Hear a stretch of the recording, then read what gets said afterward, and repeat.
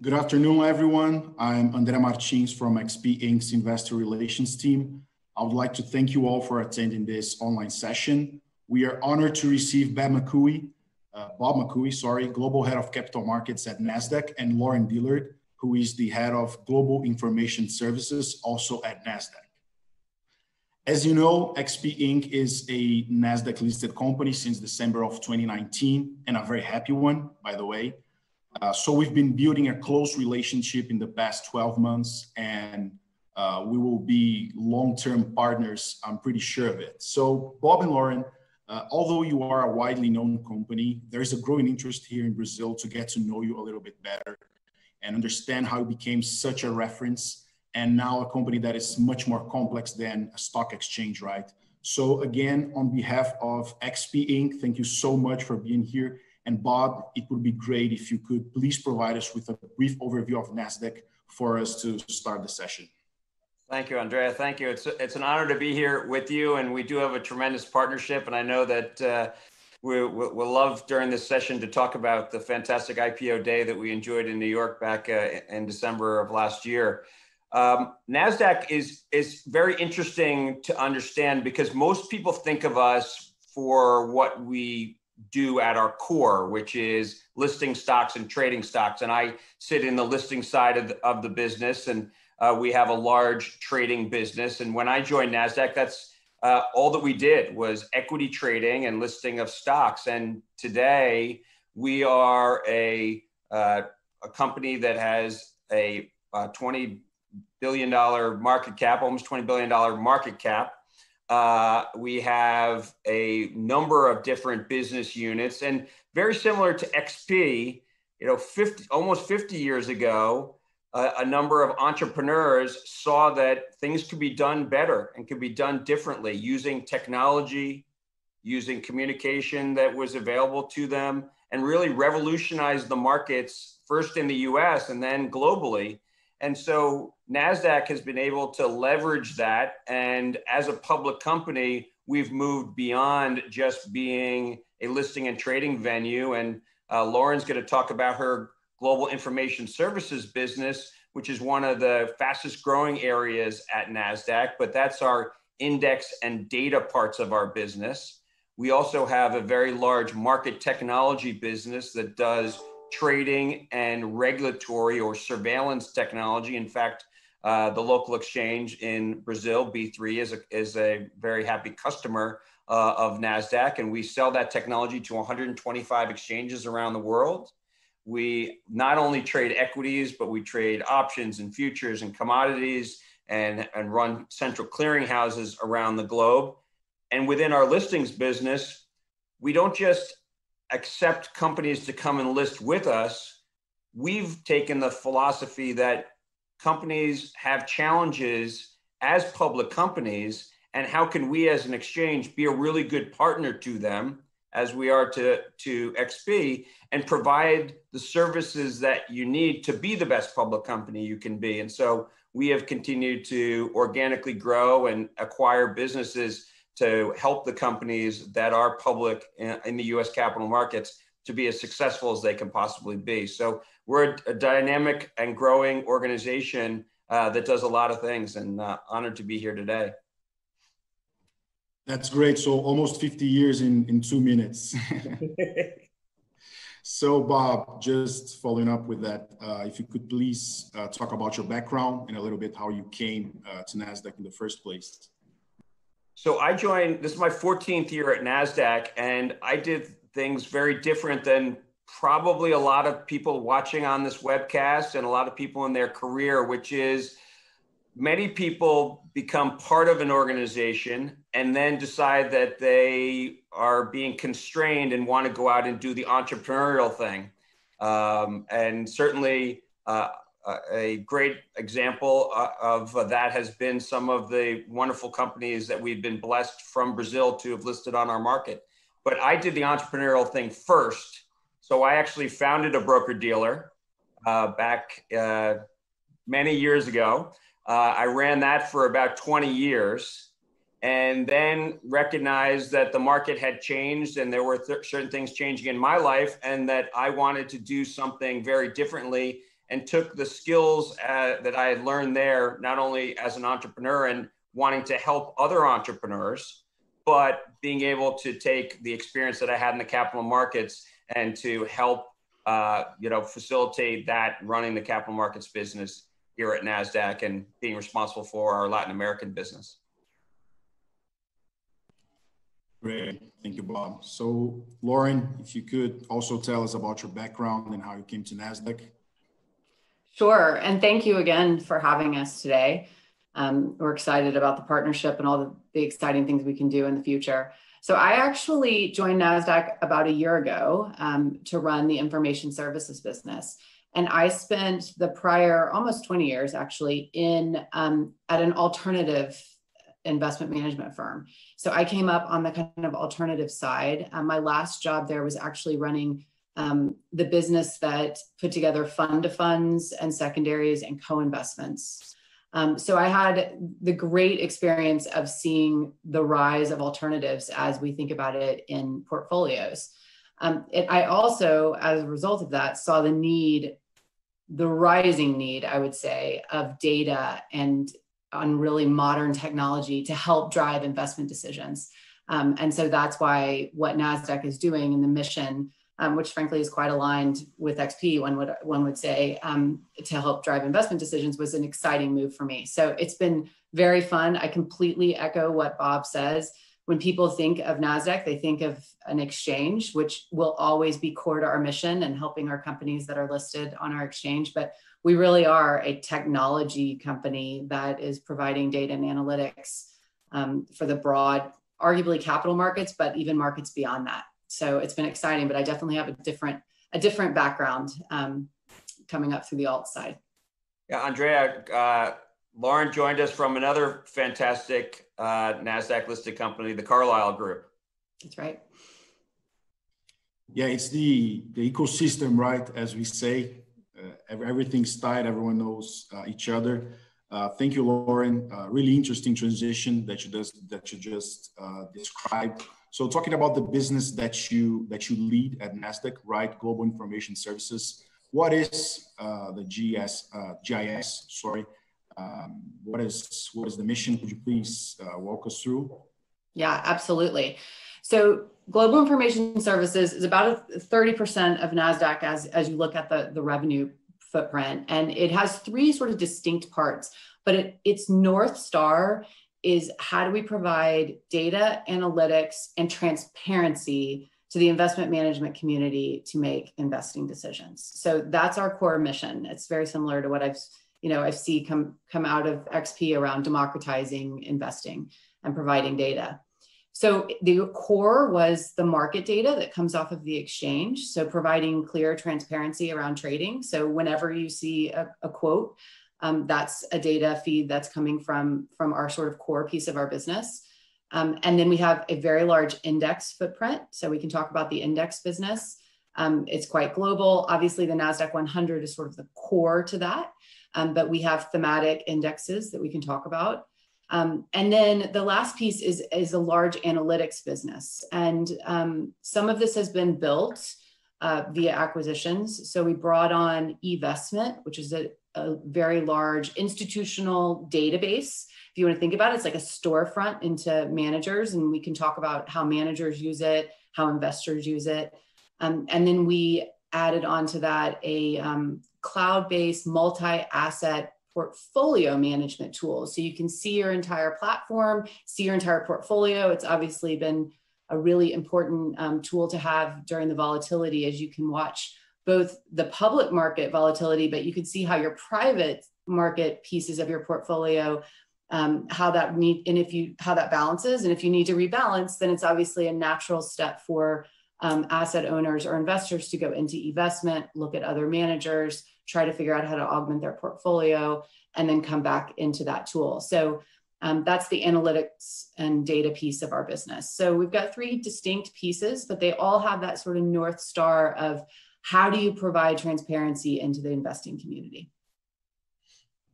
So I believe you have a lot on your table right now, right, Lauren? It's fun. Yes, it's definitely fun. Pretty sure you will deliver. Coming back to Bob, this is a fairly straightforward question, and I have an answer of my own, but we want to hear you. Why should a company list on Nasdaq, Bob? So I think, Andrea, that there's 5 reasons why a company chooses us. One is certainly the brand and the company you keep. We have been blessed with having the game-changing, innovative, entrepreneurial companies that have changed the global economy over the past 25 years list on our market. And whether those are companies from a Starbucks in the consumer area to obviously the fantastic technology companies and the 5 largest companies in the US capital markets, all listed with us. And so when you think about who you want to be associated with and aligned with from a fundamental philosophical standpoint, Nasdaq is the right place for companies that are thinking about changing the future. Clearly, we've already talked about transactions. We are the largest transaction platform globally, and certainly by far the largest in the United States. So more transactions go through our pipes every day, and we have the most efficient trading transaction technology. And so we can deliver the best performance for companies when they trade. I spoke quickly about our services. So those services that we provide to companies as they transition from private to public and have a whole new set of challenges that they need to meet as a public company, Nasdaq is able to deliver the services that they need to meet those challenges. And the best part about it is that a newly listed company that have so many new things on their plate, they get these services from their exchange. We've been able to put together this package for them of services that they get from their exchange and don't have to worry about a whole bunch of different vendors. All they have to do is just continue to work with Nasdaq, which is, we think, a wonderful opportunity for them. We have tremendous branding and marketing assets, and whether those are physical ones like our Nasdaq Tower in Times Square, all the way through digital assets, social media. More and more companies are using social media, Facebook, Instagram, to tell their story, and Nasdaq helps facilitate all of that, working with our companies. And everything that we do at a much lower price point than our US competitors. So the nice part is you get so much extra value out of being listed on Nasdaq than you do with the other exchange in the US, because we're able to provide all of these services and support at a much lower price. Yeah, I agree with that. That's why I said we are a happy Nasdaq listed company. You guys have made our lives easier in the past years or so, 6 months. So I fully agree. So Bob, how did Nasdaq came to dominate the technology IPO space, both in the US and overseas? I mean, it goes without saying that this is a vital sector for future development globally, and you play a key role connecting these entrepreneurs with the market, right? Yes, but Andrea, let me pull it back. And when we talk about technology, I think technology is a proxy for innovative, disruptive, growth-oriented companies. So, Starbucks uses tremendous technology in order to run their business. We have a amazing group of biotech companies that have chosen to list with Nasdaq. It's actually our largest group of companies is in healthcare, and there's so much technology and innovation that is coming in the healthcare area. And then when it comes to tech, we've been blessed by the fact that Nasdaq was there to support Intel and Comcast and Microsoft and Google and Apple and Facebook and all of these amazing companies from their earliest days. So when they needed a place to raise capital and for their investors to be able to trade, when other exchanges would not accept them, we were there to support them. And then over time, they've grown to be, as I said, we have these 5 large technology companies.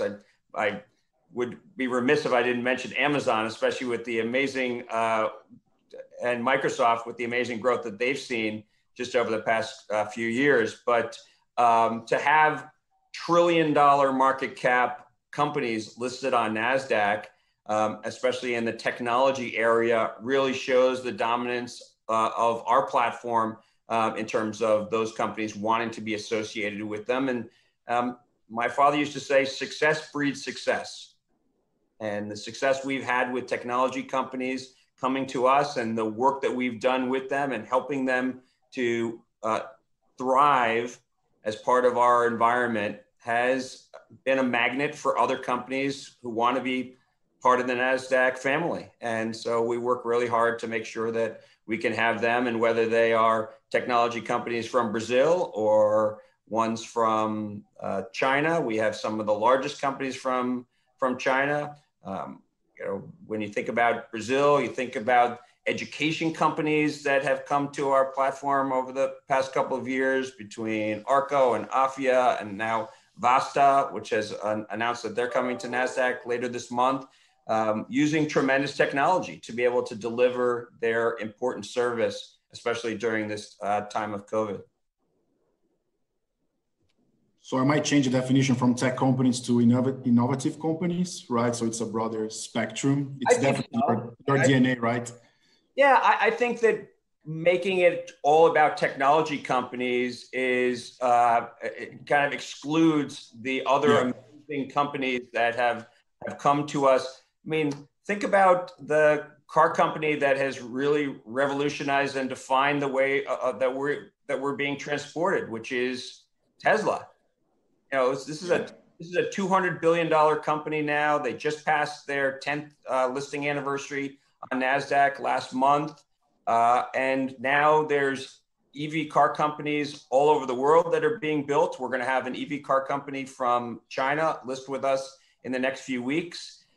But this is category defining, and their market cap compared to the traditional car companies in the U.S.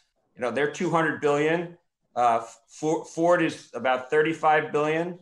General Motors is 40 billion. So combined, the other two major car companies don't even have half of the market cap of Tesla. Yes, that's mind-blowing indeed. So moving to Lauren.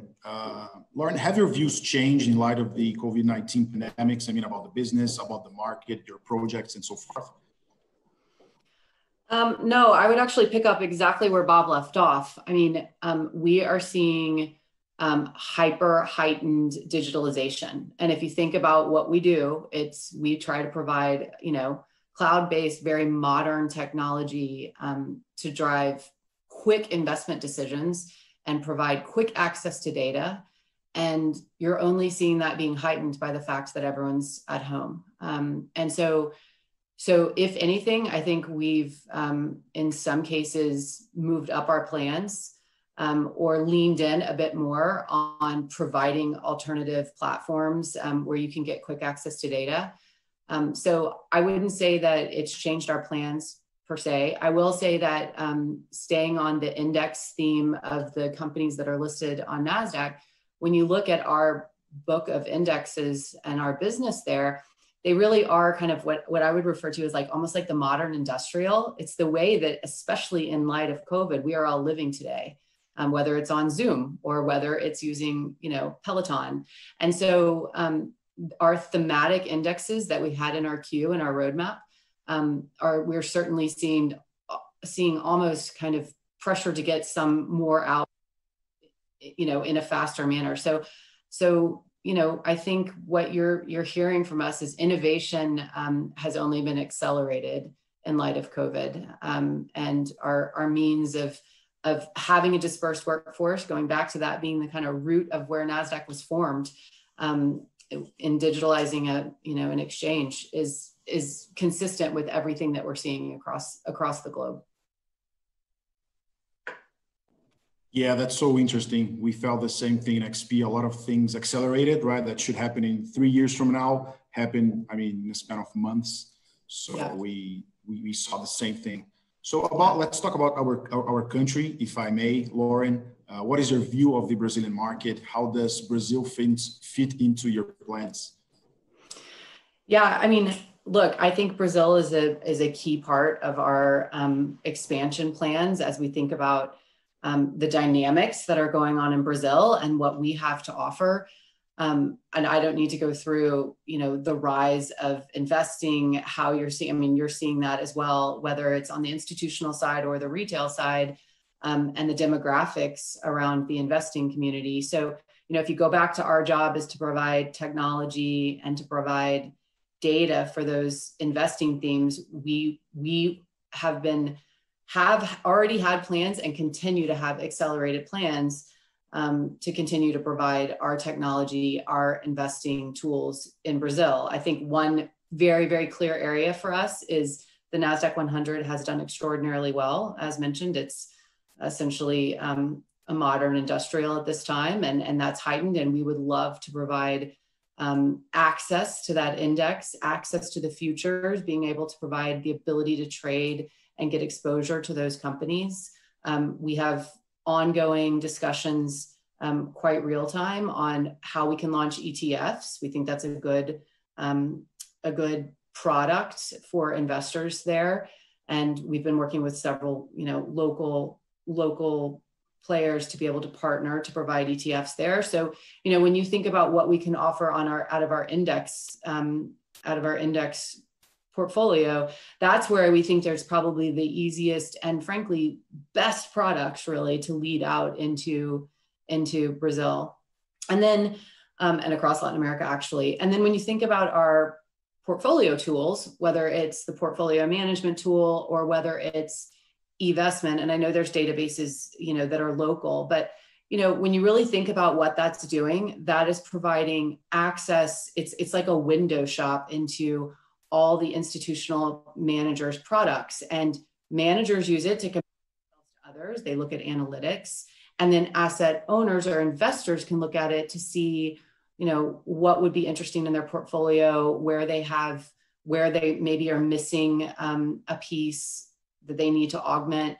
They can compare managers. We obviously have a heavy push from our investors around ESG and disclosures there. It's got close to 1,000 investors that use it, and tens of thousands of products in it. So it really is used by both the managers to compare themselves, and then it's used by the investors to compare. And way back when it was formed, I should say, it was formed by allocators or consultants. So that is the genesis. So, when we think about how assets are moving in and out of Latin America, and I think you had a really interesting piece on your website about searches for other investment products that were, international investment products. This would be a type of tool that you could go in and see and compare. So when we think about providing tools, it's totally consistent with what you would expect. Is how can we provide transparency? How can we provide data? We're not an asset manager, we're a technology company, and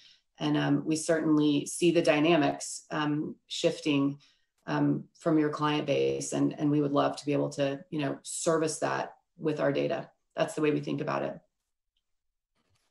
Thank you. This will help me lay down today that Brazil is in your plans, right? And that you're confident about the country. Yeah, absolutely. Bob, we were just discussing right before the live session about the IPO day, the listing day of XP, and I said that all partners of XP, everyone who was there or was in Brazil, it was a remarkable day. Everyone remembers like a real special day. So could you really please talk about the XP Nasdaq relationship and some behind of the scenes action from the IPO day? Well, I think a lot of people can see the behind the scenes action if they go to YouTube or Facebook or Instagram. They can see all the amazing day that we had. And I know that Guilherme is very good friends with Andrea Street from Stone. So I think that there may have been some competition as to who could have the better IPO celebration between Stone and XP. The year before, when Stone went public on Nasdaq, they raised the bar for celebrations in Times Square. You brought the Brazilian football match cheering mentality to rock Times Square. And then when XP came just a little over 1 year later, you blew the top off of Times Square. It was completely amazing day. I will say that that we had the most people ever on the screen within our studio for TV at 9:30 when we did the opening bell. because as you know, only a small number of people were supposed to be in there, but everybody just kind of just crashed the gates of the door and got themselves. Sorry about that, Bob. Because we can't help it. it was fantastic, and the enthusiasm and the energy of the XP IPO is going to be hard to replicate, because you know, as we would say in the US, you guys really brought it. It was so fun. It's one that I will remember fondly for my entire career. I know that our CEO references it a lot because she enjoyed it so very much. And the one thing that I would say stands out, XP IPO, Afia, Arco, Stone, is every IPO celebration is authentic. That's one of the things that we really pride ourselves on at Nasdaq, is we get to know the companies, and we make sure that when we're doing something, it's not cookie cutter. It's very bespoke for every company that lists with us, so that we get to know your personality, your culture, and then when it comes to something as important as an IPO day, that we really make sure that it's representative of that. And there's no doubt that you all really brought it on IPO day. Yeah, but thanks to you guys set the stage, right, and provided the conditions for us to do that. You have quite a nice space there, and the structure is amazing. Thank you. So, Lauren, again, about Brazil, where do you see the greatest opportunity for growth here in our country? Yeah, I mean, I mentioned the asset demographics that as we look at it from the investing side, and I mean, I know I said it, but I'll say it again. I mean, I believe that access to things like the Nasdaq 100, futures around it, being able to invest in ETFs, and the creation of products is what we are certainly excited about. And you know, all the reports we see, all the investing numbers, I mean, certainly watching what we see within XP, and certainly even on the institutional side, you know, we believe access to really high quality products is central and core. And we're obviously very proud of the suite of products we have around the Nasdaq 100. And so that's like a natural fit for us. But, you know, if you watch the sort of maturation in the investing community, it's all about how do you get the right information into the hands of your investors to be able to make the right investment decisions, both within Brazil and then outside Brazil. And so, you know, that's kind of core to the Nasdaq ethos, provide transparency, democratize investing, make investing accessible to everyone. And that's where we see the opportunity. Now, it means you have to have data. It means you have to have access to obviously analytics around that. And it means, you know, it should be low cost. Obviously with the low cost environment, we see that, and we want to be responsive to how we provide data and analytics around that. But as investing democratizes, it's all about making sure that there's transparency. And I love the core mission of XP around education. That's core to NASDAQ as well. How do you educate? How do you get data to drive the best investing decisions? You know, from our seat, the Nasdaq 100 and the family, you know, we believe is a great family to invest. But broadly speaking, it's providing transparency and data to make really, really solid investing decisions. Thanks, Lauren. So still with you, Lauren, Mercado Libre, which is another outstanding case, right? Was the first Latin American company to enter in your index. What are your thoughts, right, on the global reach of the index, maybe the participation of emerging markets going forward? Yeah. I mean, when we think about our index family and taking it to emerging markets, and we have been doing that, we recently launched something in Malaysia, we've launched something in Taiwan. It's all about, and obviously we're super keen. Way back in my life, I was a recovering tax professional. So we're super keen to recognizing and understanding that regulatory environments, the structure has to be right. So, you know, we try to take our products and make sure that we're partnering with people on the ground to make sure that we can structure, whether it's in futures, whether it is in pure indexes, whether it's in some sort of exchange traded product, that we can make sure it's accessible, because we recognize you can't just port structures around the globe. But honestly, that's a core part of Nasdaq's expansion. We've got great tools and we've got great products, and others say that as well. So I'm not saying anything on that, but it's all about making them accessible to the people that can invest in them. And so making sure that the structures work and to make sure that they're cost efficient.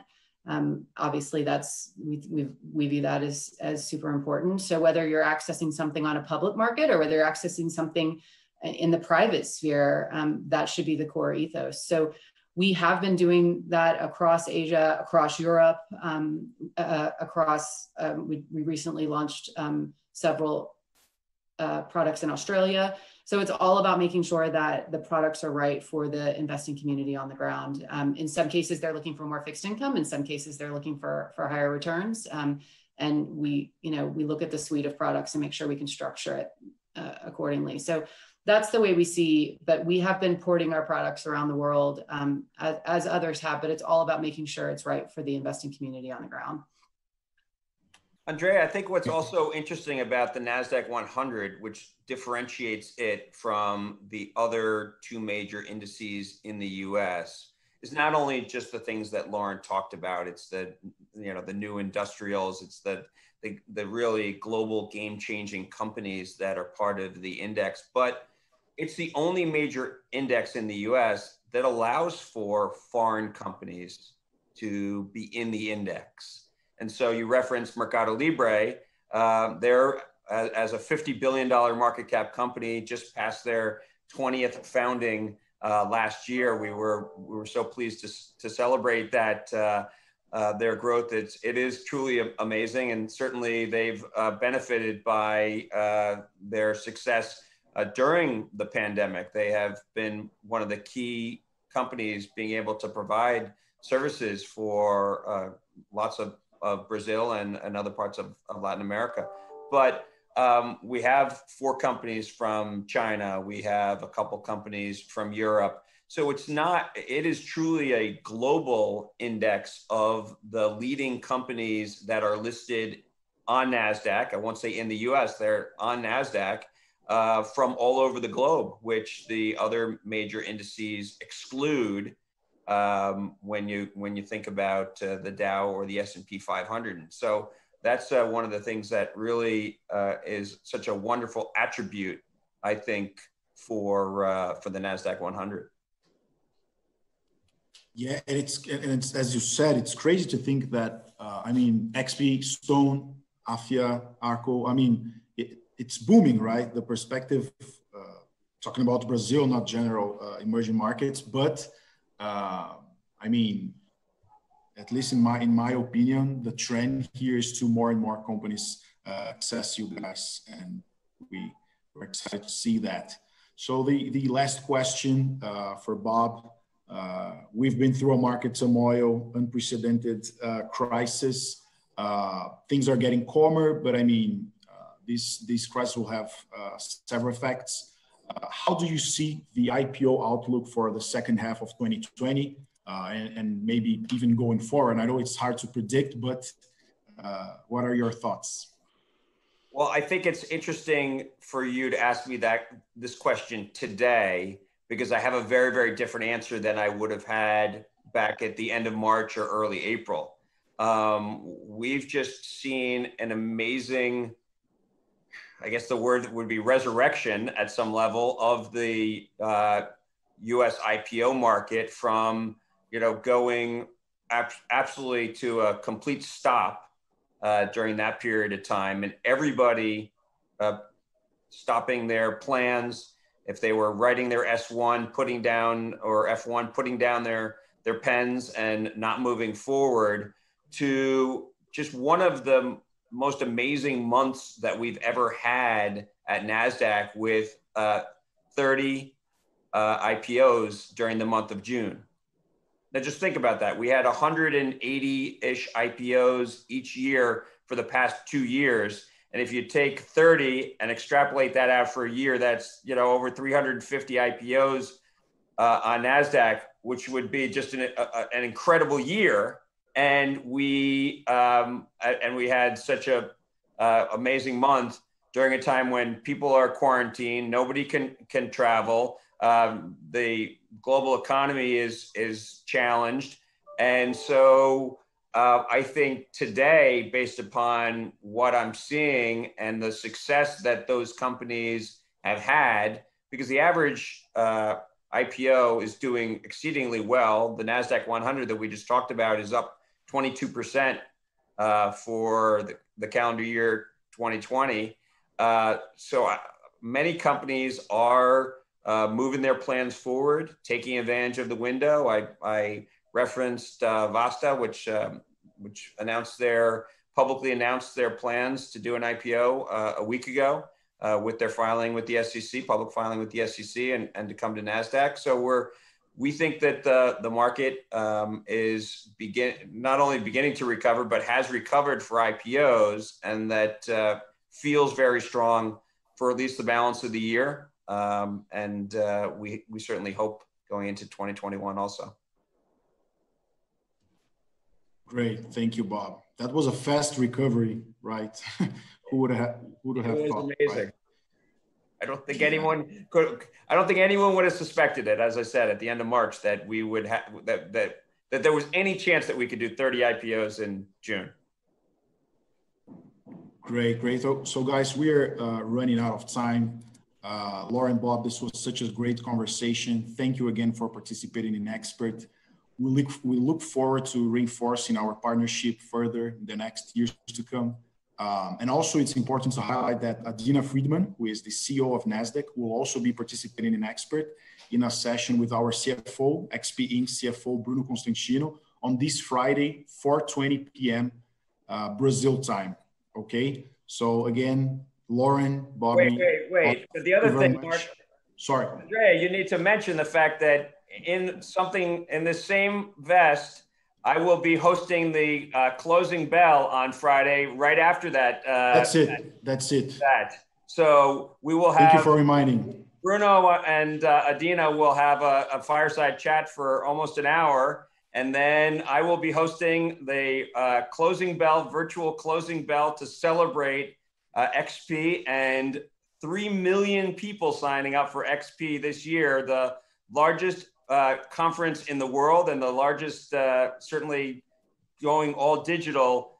Congratulations to XP to be able to pivot and execute in such an amazing way. You and the team have done a tremendous job. And thank you for allowing Lauren and I to participate today. Great. So everyone, don't lose the closing bell, right, with Bob, and the session with Bruno and Adina. I mean, it's a great event. Thank you for being a part of it. You are definitely key to this process. And I hope to see you soon, Bob and Lauren. Have a great day, and everyone have a great event. Thank you so much. Thank you. Thank you for having us.